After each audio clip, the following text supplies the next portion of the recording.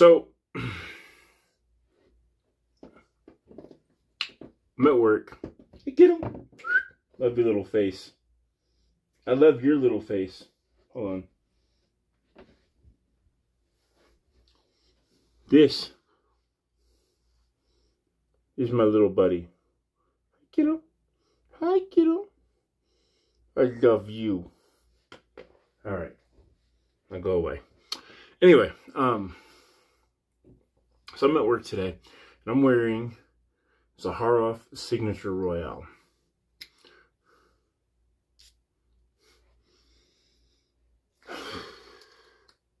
Some good stuff. I went through, well, I didn't go through, I decanted some of this out to a friend of mine. Because he really liked it. I've worn it to work, I've worn it out, I've worn it, you know, around. I've worn this. I've had this for probably about a week. I'm an oversprayer, and honestly, I'm wearing it again tonight. I'm stuck on it. Okay? Nah, I hate odd numbers. Here you go, one in the chest. I like this fragrance, man, a lot. What I like about George's fragrances is there's like a stopping point and a starting point. Meaning like you can tell where there was signature, noir. So signature is sort of like the daytime. Noir is a little bit more nighttime. I'm assuming it's going to be the same with this and Royale X. I did pick up Royale X. I also did pick up Noir. Went through decants of this. I got about halfway through. Gave it to a friend after I topped it off for him. And for Noir, I still have the decant, but I just decided to go ahead with the full bottle, you know. But there's a point in which it begins.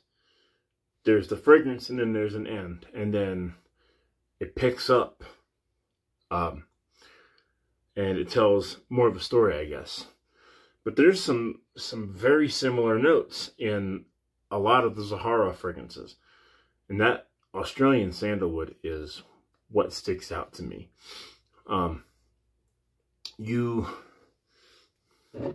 So off the top, there's a brightness, there's a spiciness. I believe there's some incense in here, or some kind of like frankincense, myrrh. I know there's some oud in here. Oud is not this animalic oud. None of the Zaharoff ouds are like that. If you hear oud, you think, ooh, skanky, nasty, which I like those too. But this is classy. This is more of a refined, and I want to say that the oud is more of a supporting role. You get a brightness. I don't quite remember if there's any citrus in here, but you get a brightness off the top. And like there's like this really soft, creamy sandalwood. It's almost like a...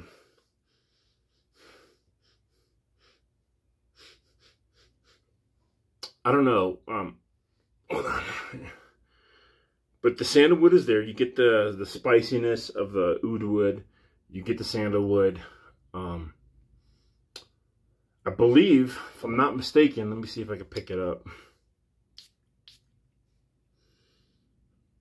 Hold on. That one, I got some alcohol on it.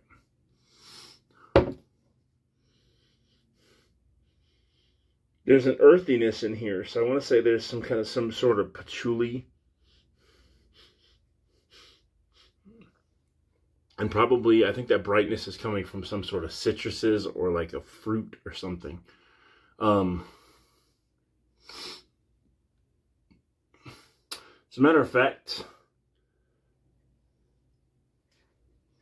hold on for 1 second. Yes, there are citruses in here. On fragrance, it says citrus blend or citrus. And on the cards here,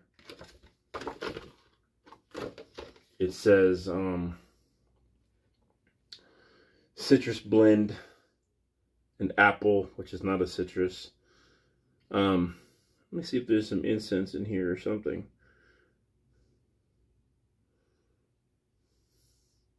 Or that spiciness is just coming from the oud then. I don't know if that's the cashmere that I did not pick up on, or whatever's creating that suede accord that's making it the creaminess, or is that the sandalwood? But sandalwood can come across very creamy. Either way, wonderful. Wonderful fragrance. Like, it's not going to top Noir. Noir is still my all-time favorite. All-time favorite fragrance, too.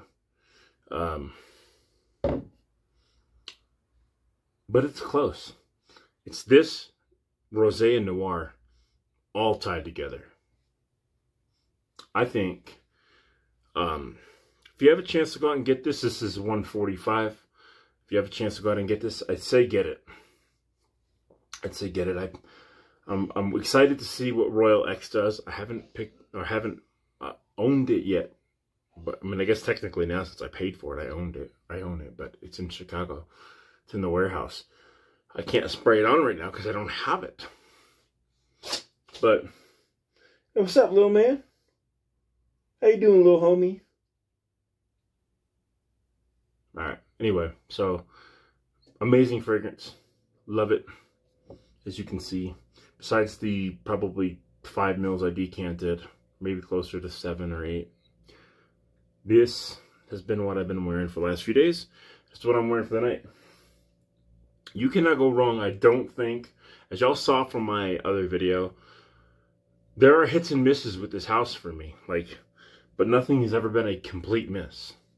Meaning, like, am I going to wear this over Evening Mystique? Maybe. Depends. This is probably more for the daytime than it would be, than Evening Mystique would be. Am I going to wear this over Of the Immortals? No. I might wear this over Second Soul. I'm not going to wear this over, you know, Rosé or Signature. I will wear this before Noir. And I don't know about Royale X. Never put my nose to it until now. I'm hearing things, and I really, really like what I'm hearing. And here I am. I'm here, and I'm going to get this one. And I will be getting to Bach on release day. That comes out in, I think, February 1st. And I will be ordering it February 1st. Later.